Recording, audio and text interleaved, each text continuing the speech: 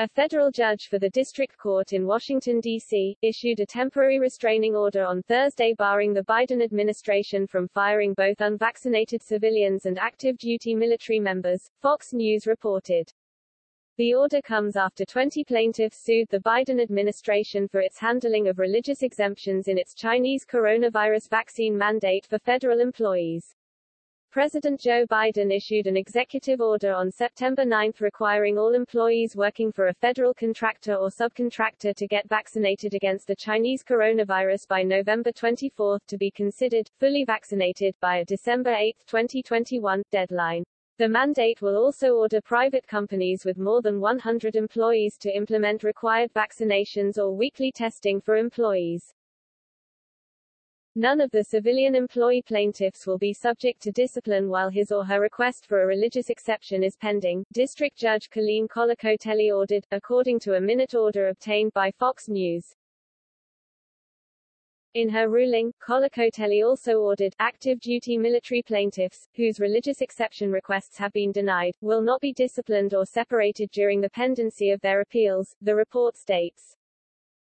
The Biden administration must file a supplemental notice by noon on Friday stating if they will agree to comply with the court's ruling that no plaintiff will be fired or disciplined before the court rules in the case. The administration has faced intense backlash since Biden announced the mandate, especially since he repeatedly promised to make vaccination voluntary. After much pressure, on Wednesday, the White House Coronavirus Response Coordinator, Jeffrey Zients, claimed federal contractors will not be required to immediate, lay-off workers, and will allow time for education, counseling and other measures before potentially ending employment, Reuters reported.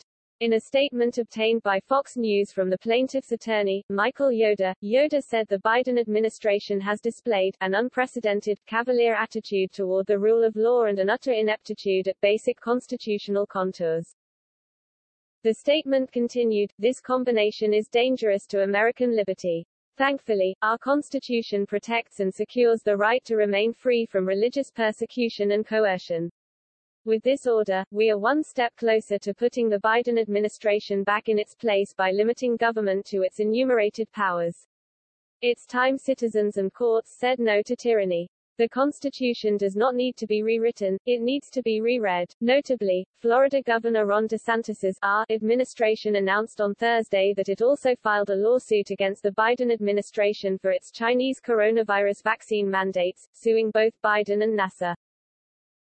This case is Church versus Biden, No. 121 CV 2815 in the United States District Court for the District of Columbia.